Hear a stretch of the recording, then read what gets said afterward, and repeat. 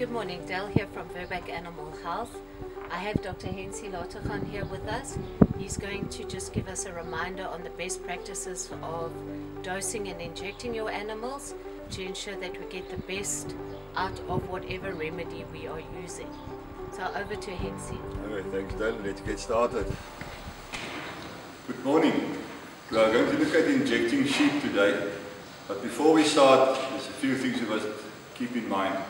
The first is different remedies have different injection sites and also different dosages. So we need to know the weight of the sheep in order to work out the correct dosage. Secondly, we need to know where to inject. Is it subcutaneous under the skin or intramuscular into the muscle? And thirdly, we must know the withdrawal time. When is it safe to use the meat or the milk again? And in order to do that, we have to read the instructions first. And every drug should have a package insert which gives you all the relevant information about how much, where to inject, and what the remedy is effective against. If you don't have the package insert, most of the time it will also be on the box. You can also make sure of how to use the drug correctly on the box. When we inject sheep, we have to realize that there are different injection sites and there are different drugs. Some are more viscose than others, and for that will influence the type and the length of needle that we use. There are also drugs that may stay in the wound, so for that we try and use a longer needle. The sites where we inject sheep is either under the skin or intramuscular. And for intramuscular we normally use a slightly longer needle than for subcutaneous. Here we have some examples of different types of needles. This one at one side here is a 16 gauge half-an-inch needle, the shortest. The middle one is a 1-inch needle, 20 gauge, and this one on the other side is a 1-inch 18 gauge needle. So it's from short to long. This you use for intramuscular, these two for subcutaneous. And the gauge is the thickness of the needle. So it works in this way that the higher the gauge, the thinner the needle, and the lower the gauge, the thicker the needle.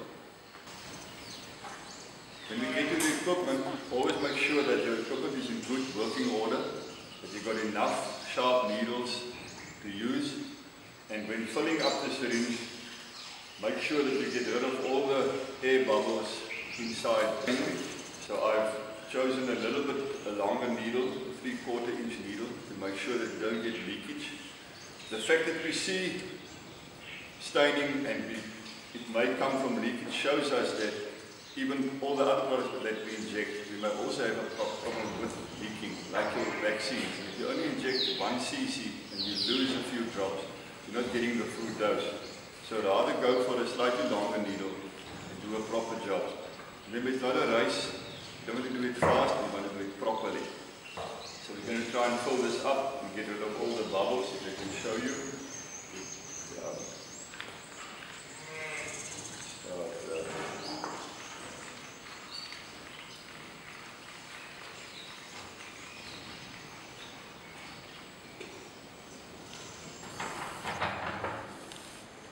For intramuscular injection, there are 3 places where we can inject.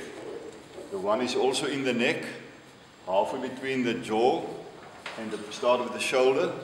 Remember, the vertebrae is at the bottom here. At the top, there's the tendon that keeps the head up. So you want to go into the middle part of the neck and the middle here. So if you draw 2 lines, one in the middle here, one in the middle there, it's more or less there. There's a small area there that you can inject. It's sometimes difficult in use because they've got very thin necks and not a lot of muscle. So for them, we normally use it at a different site. But in rams, this will work, and in bigger use, it will also work. The second place is on the rump here. And you feel for the tip of this wing of the hip pelvic bone here. In that first third, there's quite a big muscle that you can use.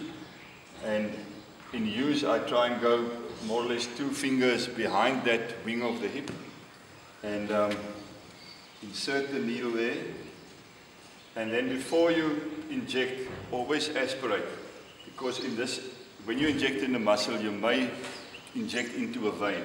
So always aspirate to see if there's no blood coming out, and then you can inject. And pull the needle out, rub it a bit so that the drug stays inside. That's the second place where we can inject. The third place, which is slightly more difficult, is in the stick muscle in the back here, and we inject from the back. Important to remember there are two muscles here, and you can very easily go in between. You can actually feel the split between the two muscles here. So when you inject here, about again halfway between the pin bone and the stifle, you must go into one of those two muscles. Don't go in between the two muscles. And you just inject from the back into there.